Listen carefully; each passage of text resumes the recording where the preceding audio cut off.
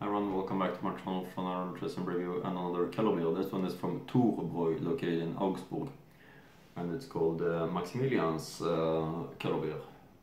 Unfiltrert Thorbräu 1875. 1582 does it say here on the crown cap for some reason. Maximilians kellerbier unfiltrert. Here is the top label, here is the main label, and here is the crown cap. Here's the back label. I'm going to give you the information on that later on. Reinheitsgebot gebraut. Nach dem Reinheitsgebot does it say printed here on the bottle. This is a 0.33 liter gourmet flasche. That's the name of this bottle shape.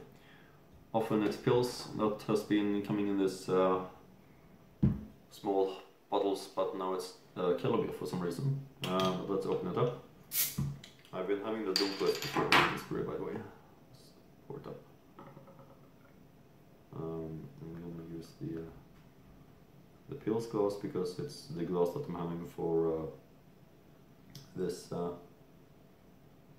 amount of beer, 0.33 liter.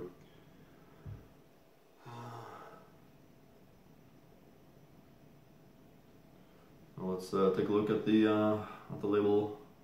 Im Brauhaus am Wertachbrucker Tor wird noch echtes Brauhandwerk gepflegt. Eingebaut mit besten Zutaten aus unserer Heimat ist dieses naturtrübe Bier unverfälscht im Geschmack. Alcohol content 5.2% volume, belgisches Bier. Thorbräu Augsburg, Thorbräu DI, Zutaten Wasser, Gerstenmalz, Hopfen, Hefe. 5.2% volume, as I mentioned.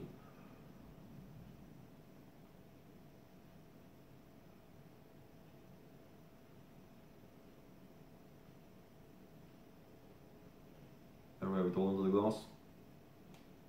As you can see, looking really nice, that's the way it should be. And let's give it a try, the Maximilians kellerbier. Prost!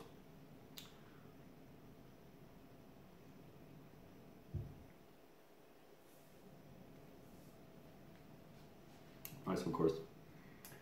Maximilians kellerbier Thorbräu is a nice kellerbier in my opinion. Yeah, I think that's it regarding this review.